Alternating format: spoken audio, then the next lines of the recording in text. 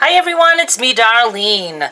My mother's little candy dish is empty. That means it is time to whip up another concoction. Before I get into this one, I'm going to put a playlist link down below to my other concoctions. And you can see why it is I do things the way I do. It's because I like to just mix stuff together. I don't measure. I don't practice in advance.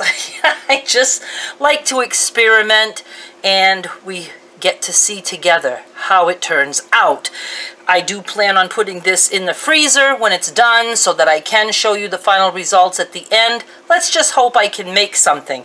This time she wants something made with her marshmallow fluff, which is just a marshmallow cream. Obviously she wants some of her walnuts because she has that in everything. We were going to include some of the little candies that I got her just yesterday when I was at Rogers, but we decided not to because she is afraid it's going to take away from the flavor of the peanut butter that I have decided we have to use. I was just going to mix marshmallow fluff with powdered sugar and add walnuts and see how that worked. However, I played with a little tiny bit of it in a cup. I just wanted to see if I could get the marshmallow and confectionate sugar, powdered sugar, to mix, and I don't know if it would have ever hardened up. So I put a little bit of peanut butter, and this looks like it's a much better texture and not as sticky because the peanut butter has some oil in it. So we're going with the peanut butter. Because of the peanut butter, we're going to skip these candies for now.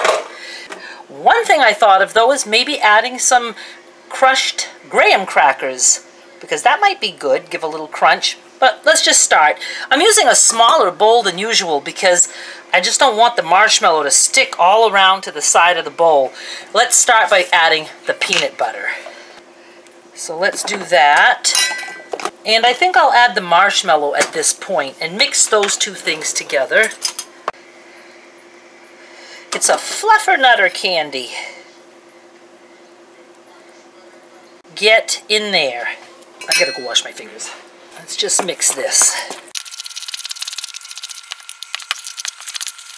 I really like the texture of this. I mean, it feels good, and I haven't even put the confectionate sugar in yet. All right, I'm going to need more than that, though. So let's do a little bit more of this. Get in there. I guess I'm just going to be dirtying a bunch of spoons. And some more peanut butter.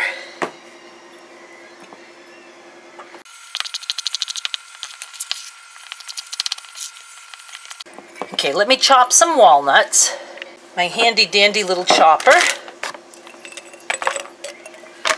Not too many. That'll be good.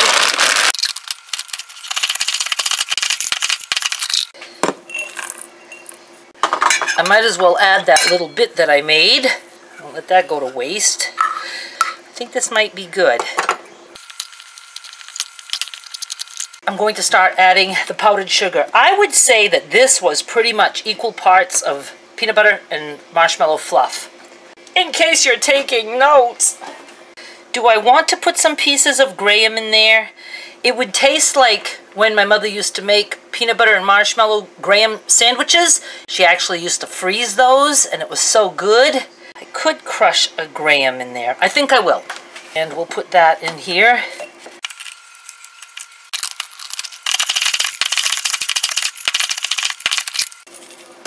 Chocolate chips would certainly be good, but we don't have any.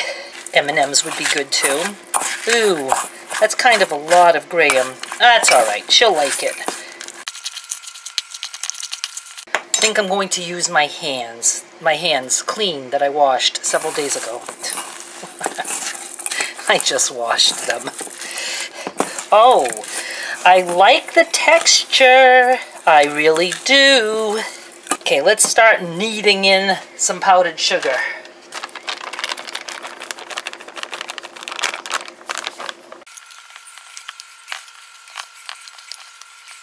It's starting to crumble a little bit, so I'm going to get a couple drops of water. I don't even know if that's a tablespoon. Oh yeah, that was at least a tablespoon. Doesn't take much. And if you put too much, then you just add more powdered sugar. But the water dries. Don't ever mix oil into it, because then it won't dry. You want to make this like cuttable like fudge. If not, then it's a candy that you eat with a spoon. Okay, we need more powdered sugar now, because that's the way it always happens.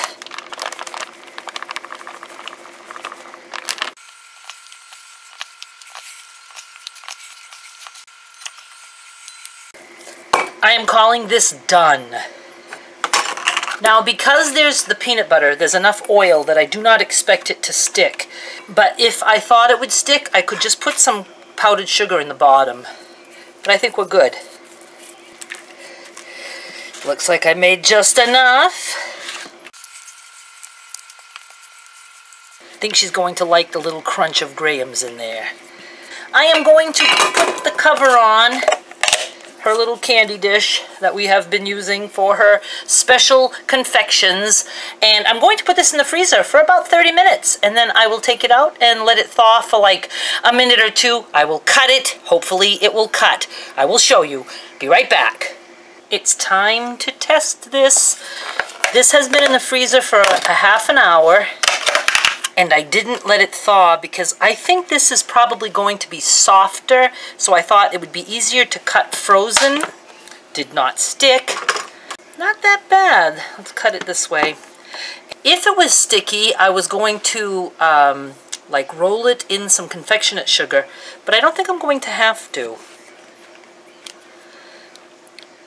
That looks pretty good. I wish the little pan was square.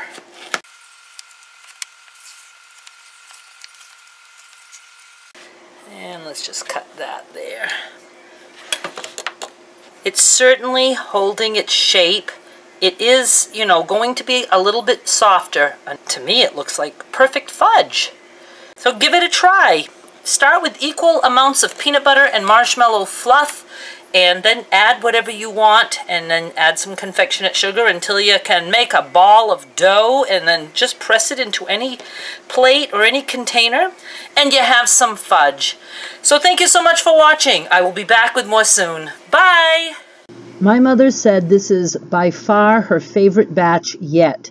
She has always loved cooked peanut butter fudge that has marshmallow in the recipe, and I don't like to make cooked fudge. She said this tastes exactly like the cooked peanut butter fudge that she loved so much. And she liked the graham in there. She said that it's soft, it's not crunchy. She ate quite a bit of this fudge.